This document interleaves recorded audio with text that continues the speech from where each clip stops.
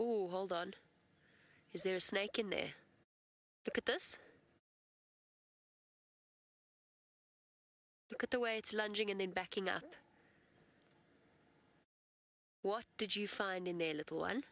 Oh, I thought I saw movement there on the right. Maybe that was just a stick. It spotted something.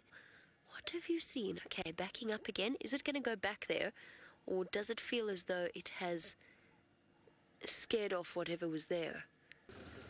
There's a snake. Where's the snake? Oh, well spotted eggs. There we go. See? I told you it was a snake. It's a female boomslang. Oh, Boomslang, you're in trouble.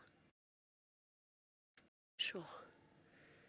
Oh, here comes one round the front as well. The snake's seen it. You can see the wobble in slight fear from the snake. She's flickering her tongue, trying to smell.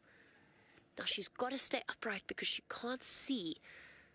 They're so low to the ground, she's got to be able to see over the blades of the grass and over the logs. She doesn't want a sneak attack. She made it. She is safely up, wrapped up in the leaves of her tree. Say, beautiful girl, it's okay. You're safe now.